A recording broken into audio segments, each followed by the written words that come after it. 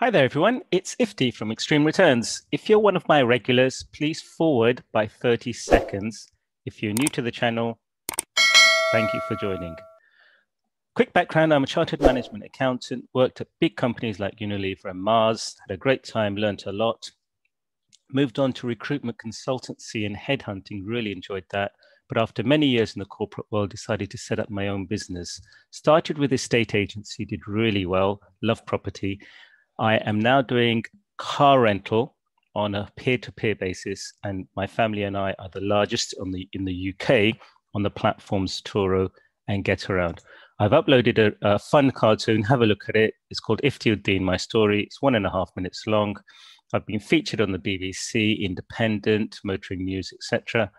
I also have a channel called Extreme Returns. I've uploaded loads of videos, only 88 subscribers, but I'm sure it'll grow. Please do consider copying me. I joined only recently as Extreme Returns. I've only got 4 months of stats, but I've got a lifetime of experience.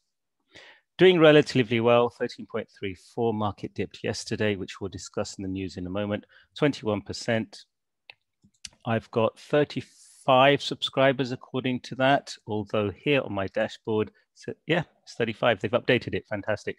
I'm a whisker away from champion level. I need another $4,200 to get promoted, so please help me. Okay, good. Now let's start the 5-minute review. Very quickly, yesterday wasn't so good. This is Wall Street Journal. Nasdaq slumps as tech shares fall. Investors retreated from shares of many of the tech companies that have powered markets higher. And it talks about the Nasdaq falling 0.6%, which doesn't sound a lot. The S&P also slid, losing 0.1%, but the Dow 30 actually increased by 0.3%. Some of the fallers were quite big, and we'll come on to that in a little while. There is an almighty storm in Texas, and that's really affecting lots of industries. Obviously, it's going to affect an awful lot of people. We wish they all stay safe. There's stories of people sleeping in their cars and really suffering because electricity is down as well.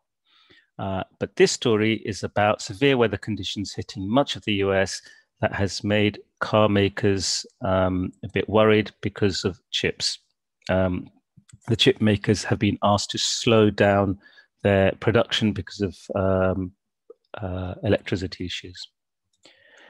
The next story, very quickly, is quite interesting. North Korea, we've heard of cyber attacks from China and Russia, but here we've got North Korea turning to cryptocurrency schemes in global heists. And the Justice Department in America is charging North Korean hackers in schemes that include attempts to steal $1.3 billion in cryptocurrency. And there is another story which was in the Wall Street Journal. Google to pay News Corp for access to its publication contents. Now, they've made a deal worth tens of millions of dollars as a three-year licensing deal. In Australia, there's a big issue about content payments. So Facebook is shutting off its newsfeed in Australia, and people are going nuts about it. As far as the British press, Rishi Sunak's 400 billion balancing act. As you know, the budget is fast approaching. And here's some ideas, according to the Mail, as to how he can recover it. I'm not going to go into much detail, but I just wanted to show you this graph. 271 billion public sector borrowing. Look at that. It's crazy, isn't it? COVID lockdown has left 2 million people without work through furlough or job cuts amid fears we are sitting on an employment time bomb. Resolution Foundation says 1.9 million are unable to work after losing their jobs. 20% of these fear they will remain jobless when the furlough scheme ends. That will almost certainly affect the economy. And to make things even more confusing, Rio Tinto, so you see lots of bad news, now we see some good news.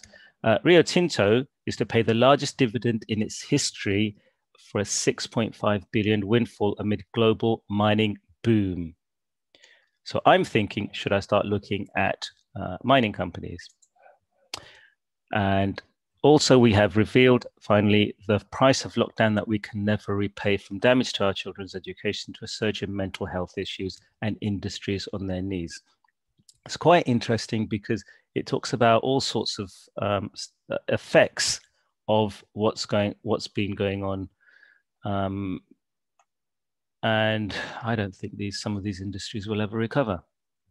Okay, that's my 5 minutes up. Do consider copying, subscribing, sharing. My wife is also on eToro. She's got the only Far East focused fund that I know of on eToro. She's dealing with Japan, China, Taiwan, and countries in the Far East. Her stats are even better than mine. She's been on for a short period as well, but she's got a reasonable number of copiers, very low drawdowns, some excellent companies that have done really well. Meituan, JD, Pinduoduo, New Technologies. She's got an Indian fund, Taiwanese fund, and some really big, excellent companies. Thank you very much for everyone. See you guys very soon.